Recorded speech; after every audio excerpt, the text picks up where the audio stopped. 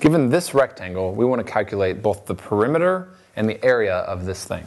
So if this is 9 feet and this is 5 feet, can we calculate the perimeter around the whole thing and the area of the rectangle?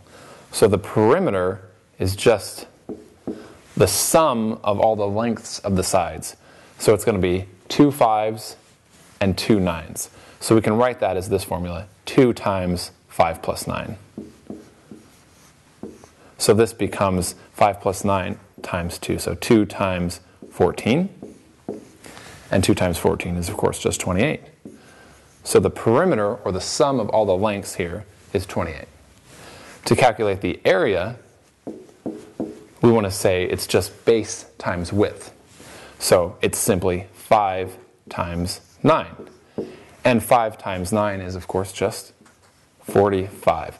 So the perimeter is 28 feet. But since we're talking about units, we know that it's 5 times 9 here, so feet times feet, or we would say feet squared. So 45 square feet.